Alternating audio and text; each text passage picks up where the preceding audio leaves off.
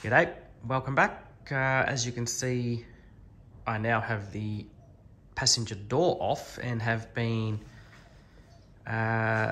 taking the paint off around the door jambs and all that, but we have some issues. If you remember in the previous video of me removing the front guard, when I pulled the guard off, we had some little bit of rust issues here. Well, it turns out it's not good. If I just get in closer, we have rust holes. So we're gonna have to repair that. So the plan was not to show you any of this because I have a video of it on the other side, but this video we will be repairing that sill.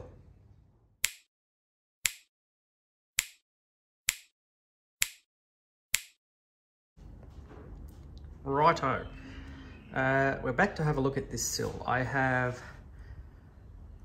depainted all of the door frames, so now it's time to tackle this.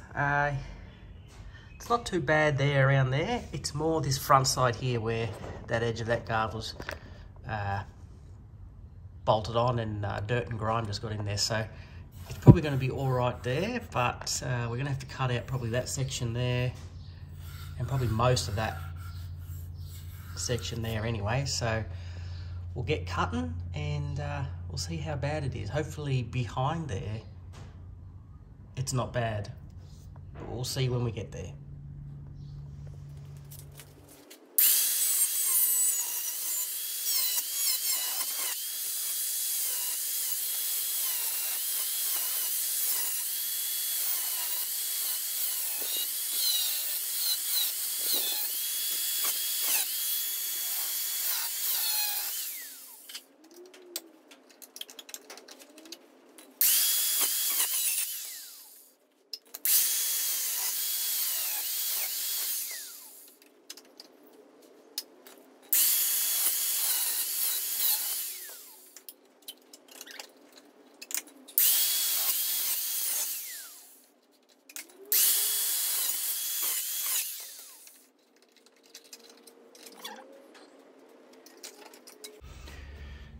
It's spot welded underneath, that's why the thing won't come off. Crazy. But at least it looks good in there.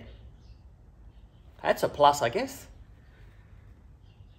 I guess we're gonna have to drill out those spot welds, aren't I? I've got to find them, I can't see them.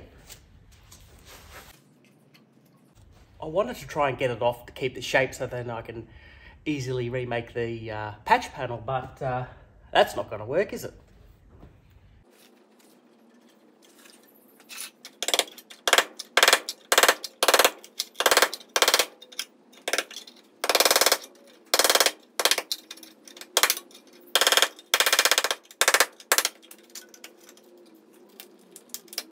Haha, success!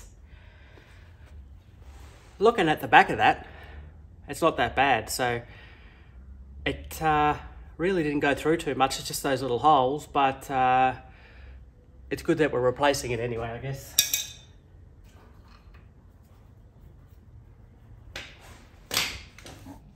Here's a look inside. It's got paint in there, so that's helped it. There's a little bit of surface rust there and surface rust on there. We'll clean that up and get that in some sort of primer so it doesn't happen again after I clean up this mess here. Hopefully shouldn't be too hard of a job to do. Okay, so I've traced out the rusty piece onto a bit of metal or steel or whatever you want to call it. Now we'll cut that out and hopefully it'll fit in that hole and we'll shape it and get it buzzed in. But first, before we put that in, I did notice in here that when I was cutting that piece out,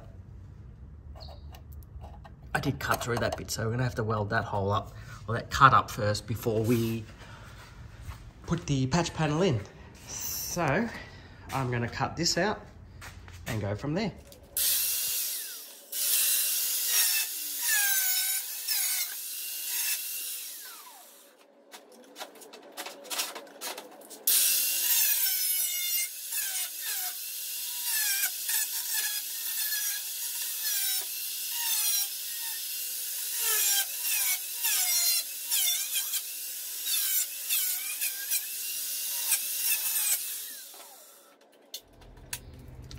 There we have it.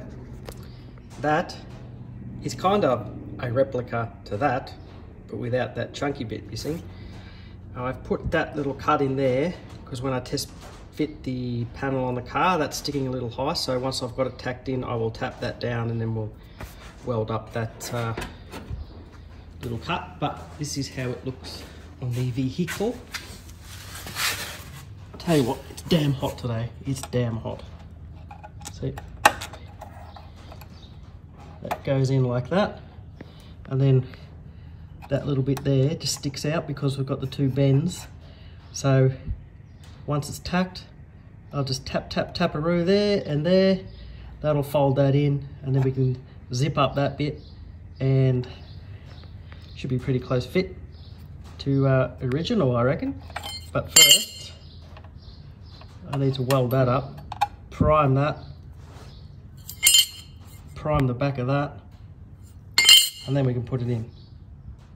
Okay, looking there, I've welded up that cut that I went too far in. No, it doesn't look pretty, but it'll never be seen once that patch is put on. I just had to grind it back so the patch would fit on properly. Still got to clean up some of those dags, but that's just about ready to prime the back of the patch panel and get it in. Let's get this sucker burned in.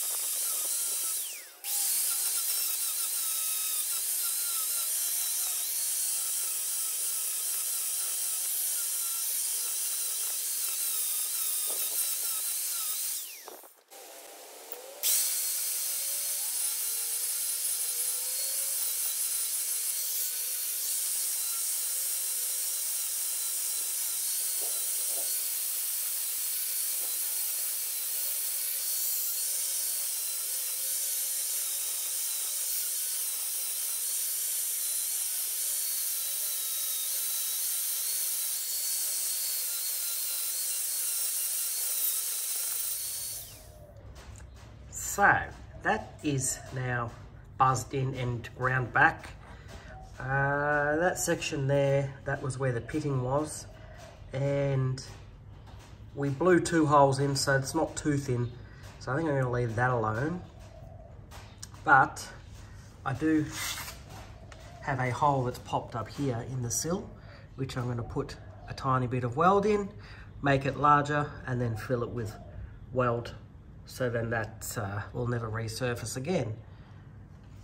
But after that, it's probably etch prime time, and that'll probably be almost it for this repair. But something will pop up, we'll see how we go. Well, that went exactly to plan. The first little bit of weld that hit on it turned into about 5 times the size of the hole, but I put a nice blob of weld. I'll grind it down and see what it looks like. There we have it, welded and ground, and a minute film of filler will hide that, never to be seen ever again. Okay, so I'm working along, and you just see that little mark there, that's a little rust hole, so I'm gonna buzz it up and we'll fix that before we get it in edge prime. Well, that welded up all right. Now I'll grind it back and continue on.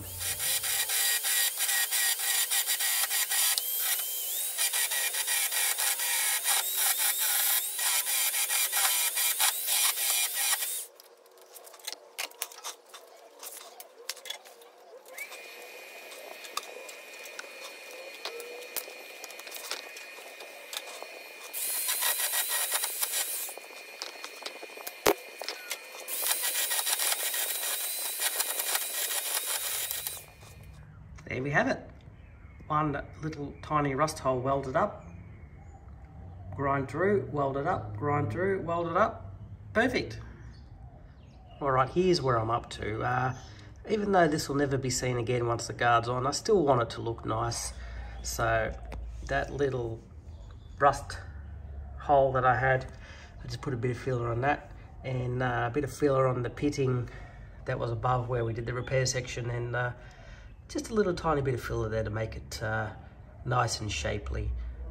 But so once I've got some etch prime on that, I'm hoping it looks like I've never been there. So I'll get some on and see how it goes. All right, I'll just quickly mask that off / put cardboard, and I'm going to etch prime these door sills, and hopefully that will be job done.